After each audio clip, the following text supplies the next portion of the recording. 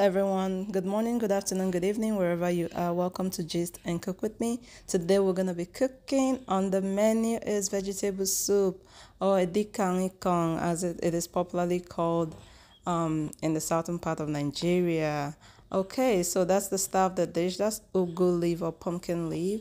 That's a frozen one. It is best to use the fresh one. Where I live, I cannot find fresh ugu leaf. Okay, so that's spinach instead of water leaf. So where I live, I cannot find fresh water leaf to buy. So I usually just use spinach instead because I don't like frozen water leaf. I don't like the taste. Okay, so that's the uncut spinach. For those of you who don't know what it looks like, it has a very close texture to water leaf. Okay, so we're gonna need some catfish. We're gonna need some Cameroon pepper, some shredded stock fish, and we're gonna need some seasoning cubes, some red oil or palm oil, some salt. We're gonna need onions, some dry crayfish, some chili pepper to season my meat. So the protein of my choice today is chicken. You can use cow meat or goat meat. It actually tastes better with goat meat, actually.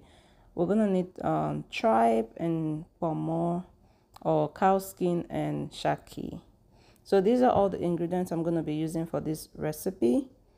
So to begin, I'm gonna, in a clean pot, I already put my meat. So I'm gonna start seasoning both pot. I'm gonna add 1 cube each to each pot. I'm gonna add some onion to the chicken, and then I'm gonna add some chili pepper, some salt, some salt to both pots. And then now I'm gonna add 1 tablespoon of chili pepper to each pot. You have to be careful with the pepper. If you know you can't, just put what you can tolerate, okay? So after that, I'm gonna add some water to the shaki and kpomo. That's 2 cups of water, and then I'm gonna allow that cook for like 10 minutes.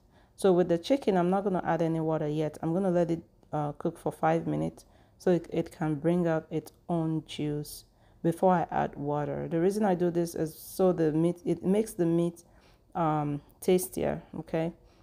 So now I'm gonna add like 2 cups of water, and I'm gonna let it cook for like 10 minutes. So after that, I'm gonna mix my shaki and kpomo so the ingredient can mix properly, and then I'm gonna let both pots cook for like 10 minutes.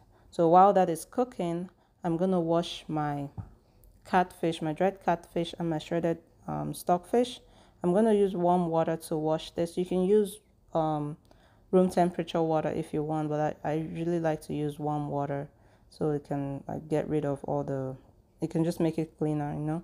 So I transferred my chicken into a bigger pot. Okay, so that's my shredded stockfish, and I added my catfish. So now I'm adding my stock from the kpomo and shaki.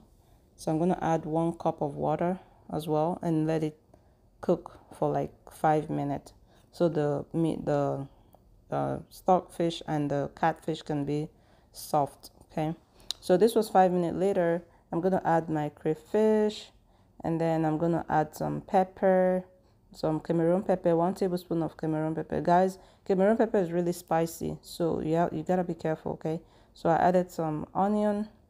I'm gonna mix like so. I'm gonna cover and allow to cook for like 2 minutes. So after that, I'm gonna add some oil.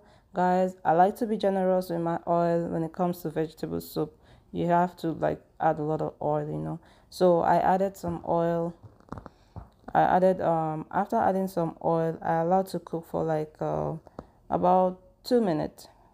So the oil can mix properly. Okay, so this was 2 minutes later. You can see the oil is well mixed with the rest of the ingredient.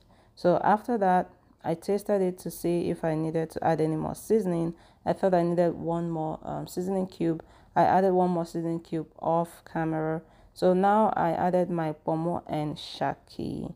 So I'm gonna mix like so, and then I'm gonna add my spinach leaf and allow to cook for like 1 minute. So after cooking for like that's the spinach leaf. I'm gonna let it cook for 1 minute. So this was 1 minute later. I'm gonna mix and mix like so. So after mixing like so, I'm gonna add my ugu leaf. After adding my ugu leaf, I'm gonna add some more onion, like so, and then I'm going to add some more oil. Guys, I already told you, you gotta be generous with the oil, because vegetable soup requires a lot of oil. Okay, so I'm going to let it cook for like 3 more minutes, and there you go, guys. My soup was ready.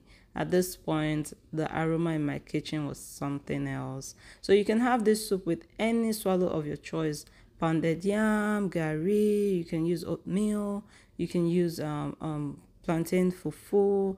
You can use any swallow of your choice. Okay, thank you so much, guys, for stopping by. I love you guys. Please like, share, comment. Drop your comment on the comment section. Let me know what you think. If you've tried it, let me know what you think. I love you. Bye.